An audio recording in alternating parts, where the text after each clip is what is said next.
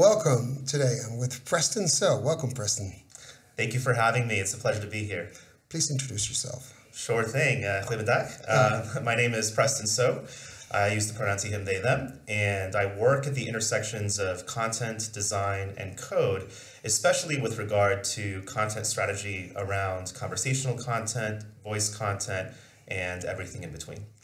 That's a lot. And there's one thing people should know about you, and you can tell that a lot better than I can do. We had a dinner together, and you sort of blew me away with the amount of languages nobody speaks that you speak. Please enlighten us a bit. Sure. So my background is in linguistics and political science. I worked on language policy as part of my research. And what that entails is not just the fact that my career prospects in that area are very limited. It also means that I have a little bit of a natural inkling for chatbots and for conversational design, conversation design, but also for really looking at some of the ways in which the languages that we speak around the world impact how we consider chatbots and how we think about voice bots, how other language communities react to some of these different technologies that are coming out, especially around AI, and also gives that sort of sense of empathy and empathic design that I think oftentimes we as conversation designers and we as chatbot and conversational specialists are very, very much focused on in terms of course, what I know other people here have been calling, charismatic or human-first chatbot design. So what should we do? Well, so one of the things that I think is really key, and this is very true of certain languages that I've spoken about in the past. Many languages are unlike some of the more common languages that we currently design for with chatbots and for voice bots. One good example, of course, is that in English, in Dutch, in German, there's really not much of a difference between how people speak and how they write. And one of the key differences between chatbots and voice bots isn't just the fact that we have a very different way of speaking from the way that we write. Our manner of speech and the ways in which we interact verbally are totally disconnected from how we interact in writing and in text. It's also the fact that some languages have a huge amount of variance between the spoken and the written version. So if you consider languages like Greek, for example, or Portuguese, where the spoken rendition, the spoken version of that language is completely different from the written version. That means that oftentimes we have to look at how we can make chatbots and voice bots that cater to the ways in which users want to be able to speak or to be able to write, and those can be two very different things. I remember there was a conversation design leader over at Google who worked in the Brazilian Portuguese market. And one of the things that he shared, and he shares very often in his talks, is that one of the big problems that Brazil has had in the past is that you would have these IVR systems, these interactive voice response systems, these phone hotlines that would respond as if someone was reading off of a novel or a piece of paper, off of a written formal document, as opposed to speaking to somebody in a natural spoken form, a verbal form that is, of course, the way that people speak day to day. And how does that influence AI? Well, I think today with the emergence of obviously ChatGPT, GPT-4, one of the things that I find very interesting is that you don't, as of yet, hear the output of what ChatGPT is saying. And I think there's a lot of interesting insights that people have written about, including in my own book. I wrote the book Voice Content Usability. I'd speak quite a bit about the difference between... That's coming out in April, right? Well, that came out 2 years ago. I've got but another book. I saw an announcement last night. Yes, so just as a quick note, I've written four books, and two of them have to do with content design and content strategy as it relates to these new conduits for user experiences. One of those is Voice Content Usability, which came out 2 years ago, and is part of what I'll be talking about at the conference today. The one that's coming out in April is coming out on April 18th, and it's Immersive Content and Usability, sort of a spiritual sequel of that book, and it deals with spatial content design, three-dimensional content design. So what happens when we begin to take things off of mere voice assistants or chatbots or screens or smartphones and look at the spaces around us as fodder for our user interfaces and our user experiences.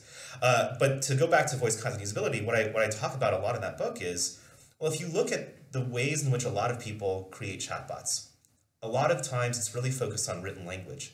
And to this day, if you look at some of the transcripts that have come out from the Bing experiments, if you look at some of the ways in which GPT-4 responds to queries in the case studies that have just been revealed, one of the things you notice is that it's very focused on a person who's reading that text. It's not really as focused on being legible from the standpoint of somebody who's listening to that text. And from my standpoint, I think when it comes to AI, it's not just about a convincing voice and sort of these simulacra that allow for a voice to be totally convincing as somebody who's human. I mean, that's something that is also a very, very hard problem to solve. But I think the more challenging problem is, well, for those of us who can really easily tell when somebody is speaking to us and, behind the curtain it is a bot, and they're not necessarily using slang or using the sorts of manners of speaking that we expect, or with certain things that are perhaps, expletives or hesitations or things that are very much not things that you find in the written language.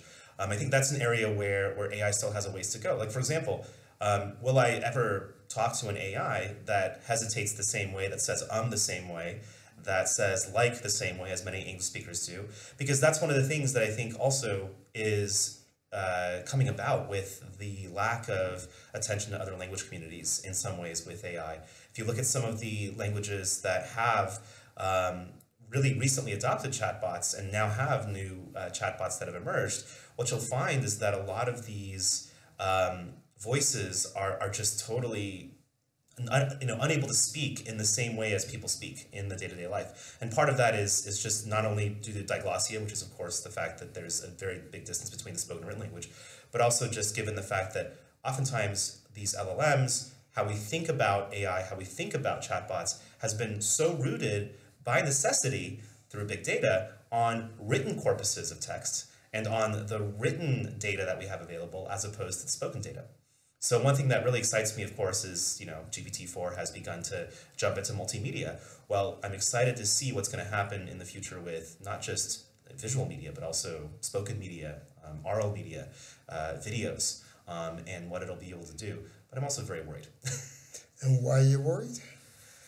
Well, as we were talking about just before we started on this podcast, my interests have really come about from a lot of the work that I've done in the past. So about 4 years ago, I had a chance to work on a really amazing project called Ask Georgia Gov, which was the first ever voice assistant that was catering towards citizens of state government, of local government, who want to be able to interact with state and local government in the United States without having to visit an agency office, having to visit, some sort of a bureau, and also people who might not be able to visit a website as easily. One of our core audiences was the elderly, and also disabled communities as well. And one of the things that we found was that a lot of people preferred to, in the comfort of their own home, use tools like Alexa, use tools like voice assistants to acquire information. But of course, here's the issue, and here's the problem. We all saw at the Google Bar demo, at the Bing demo as well, that these are great AI tools, but they don't always get everything quite right. And when it comes to government-issued information, and I know here in the EU, there's a lot of information that you have to issue as part of the in other languages. In other languages, especially, right? One of the problems is, well, how much faithfulness can you really guarantee to the letter of the law and the letter of the regulation and the letter of these governmental practices? Because one of the things that the state of Georgia in the United States has taken very, very cautious care to do is to make sure that every single piece of content on their website has been vetted multiple times, is always reviewed periodically, is something that literally nobody can misread, nobody can get wrong, because it's a matter of life and death. If it's somebody who's trying to get government benefits, if it's somebody who's applying for a driver's license, if it's somebody who's trying to enroll their child in school, if it's somebody, and this is a very American thing, I apologize, if it's somebody who's trying to get health insurance, right? These are very, very important life and death decisions, and if you get the wrong information, well, you might be, actually harming that person. So one of the things that our chatbot, our voice bot, was responsible for was delivering the same information you could find on the website to these folks, but in a spoken way, not in a written way. So there's a lot of things that we had to do to make that work, and I'll talk about that more later today, and I'm sure you can see the video of the talk as well. But one of the things that really worries me about AI is the fact that you're never going to have that complete control over what the bot is going to say. There's just no way. I mean, with GPT, with these predictive models, with LLMs, you just have no way to completely guarantee that you're ever going to get the same paragraph again that's exactly the same, unless you somehow, of course, force that in or make that something that is part of the product. And so what worries me is that, with these factual errors, well, they're fine if you're in a technical demo and you're just trying to get your stock value to go up, right? But when it comes to actual life and death decisions, when it comes to state and local government, and these are people who are very much in chatbots, very much in voice bots. Obviously, the state of Georgia is one of the most forward-looking and innovative state governments in the United States, and they're already well into chatbots, but they also are very worried about their content being misconstrued, about people getting the wrong information, about people not receiving benefits or not receiving certain things that they're entitled to in terms of their rights. And I know, for example, in the Netherlands, there was a very recent scandal around benefits that really came about from not just human error, but also some of the technology that was involved underneath. I'm ashamed to hear you know about that in the States as a Dutchman. But yeah, that's a problem. It sounds like there's a technological gap between the state we're in with the AI models, the LLMs, and the chatbot technology, and how to secure a good outcome, a guaranteed outcome. How do we bridge that gap? Yeah, that's a great question. I don't have the full answer today, obviously. We can start with half of the answer. Yeah, and if I did, I would probably charging $1 million for it, but probably a lot more than that. I was going to say, cheap. But I think one of the things that has to happen is we have to figure out a way, and I think there's a lot of interesting work being done in this regard. We have to figure out a way to be able to dial up and down sort of the flexibility of how AI is able to kind of go into its own free volition. And we see this already with what Microsoft has done to really kind of tone down, right, what Bing is saying and what Bing is doing. But I think what's more important is what we have here is, as you mentioned, these two extremes. On one extreme, we have these very carefully edited, and this is why I'm so passionate about content design and content strategies, because in content management, it's all about getting the content exactly right, fine-tuning it, reviewing it, auditing it, making sure that it's absolutely perfect for the audience and exactly correct. Then you have the other side of it, which is, there's kind of this loosey-goosiness to how, maybe if I'm asking for, let's say, some information about where to find, where to register to vote, for example. Well, there are certain things that you can probably elide in that response that the AI has really great discretion over. If there's a way for example, those who are state and local governments or supranational governments like the EU, who want to be able to issue very, very clearly what the content is that they want to issue, they should be able to put those in as kind of, let's say, completely unadulterable sections of that content. Hard facts. Hard facts, exactly. No alternative facts, no fake news, right? Because that's one of the things that I think is really challenging in today's world. We are living right now in a world where trust in government has never been lower, where a lot of citizens just don't believe in what the government is saying. And what worries me is when you're talking about a chatbot, I mean, so many people, the level of trust people have in a chatbot, I mean, you're talking about a blank screen that has no watermark of a government on it, no sort of authoritativeness that I'm talking to somebody that is the voice of the government. That can lead to some very tricky situations when it comes to trust. And so one of the things that I think is very important is that ability to use knobs and dials to say, well, let's bring back the flexibility and the custom kind of the free will, let's say, of the AI to be able to make its own responses and to go off in this potentially less factual landscape, and to also be able to issue certain data, certain content, certain things, certain pronouncements that we know are things that are essential because they could end up being life and death decisions. Talking about life and death, if you would use all your knowledge and project that on chatbots and conversational AI in the medical field, how do you view that? Well, I was talking with another speaker here at the conference who works in the medical field, and I think there's some interesting quandaries there. Paulina. Yes, Paulina, yeah. So there's some really interesting issues there, right? The first, obviously, is regulations. Now, I don't know as much about the European Union's kind of context of that, or here in the UK, because I realize we're no longer in the European Union. Yep. But in the US, obviously, as many know, we have HIPAA, which is a very, very strict set of regulations that guide health privacy and health data. One of the things that came about in the past 10 years when Alexa was really big is, obviously Amazon got into a lot of trouble for Alexa recording conversations. And that's one of the big reasons why, for example, when we worked on Ask.Georgia.gov, we decided not to save any user information. We decided not to save any information about what the user said, not to save any information about email addresses or phone numbers, even though that might have potentially improved the user experience and the customer journey by making our voice interface actually cater more to that user-specific situation. But we didn't want to risk that because we're talking about, obviously, life and death situations like medical insurance, like Medicare and Medicaid, right, which are very, very sensitive subjects in the U.S. But what I think needs to be addressed as well is, what is the guarantee of privacy, right? What is the sort of transparency that we can actually see? And this is something that has been talked about quite a bit. I actually was on a panel a few months ago about the ability for us to look at AI and to be able to parse through how exactly the data that we're gathering through all of the training is something that we can actually analyze and say, okay, this is the part where we're seeing potentially a privacy violation, so on and so forth.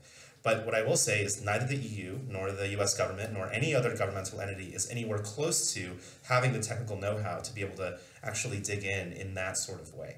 And so that's one of the things that I think is very interesting is you look at this chatbot, right? You're typing stuff into it. You're revealing a lot of personal information to this chatbot. The chatbot also knows a lot about you. I mean, if you look at some of the journalists who have communicated with, Bing, it's really kind of intimidating how much information that they're able to glean. Well, how do you know that information you're giving them could potentially lead to, for example, somebody having access inside of that company and then being able to hack into your systems or being able to actually do much more nefarious things like dox you or harass you, right? So these are things that are very big ethical questions that, honestly, to be frank, a lot of people have spoken about, but I don't see the big players like OpenAI, I don't see the big players like Microsoft really addressing those elephants in the room. You see a little section, a few paragraphs about it in OpenAI's most recent blog post. I don't need to call them out, obviously, this is the case with everybody. But, what are we going to do to guarantee ethical AI from the very, very, very foundation of it?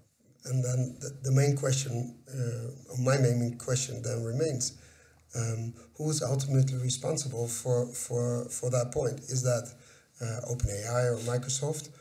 Or is that the actual user, the company in between that uses his API to GPT-4? Yeah, it's a very good question. I think you would find that there are people on both sides of that sort of debate. Now you're in charge. Tell me. Yeah. So who would you make responsible? Well, I don't want to reveal too much about my political leanings here, but I do believe that regulation is necessary. I do believe that some modicum of privacy regulation, some modicum of deeply controlling the direction that user information goes is extremely important, because otherwise we're going to end up in a very, very tough and challenging future for user privacy. At the same time, I definitely understand that people want to put the onus on the user, and the user takes a big risk. But to be frank, when we're talking about our grandmothers, when we're talking about our aunts and uncles who already have trouble, right? Falling into the trap. They're already falling into the trap of these horrible phishing emails and these things that pop up on their smartphones.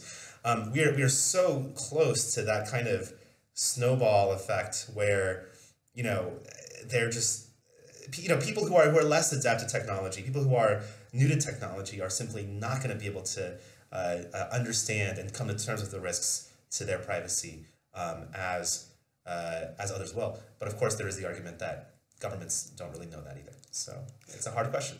Thank you very much, Preston, for being here, for sharing your knowledge. It was very insightful, and I learned a lot, actually.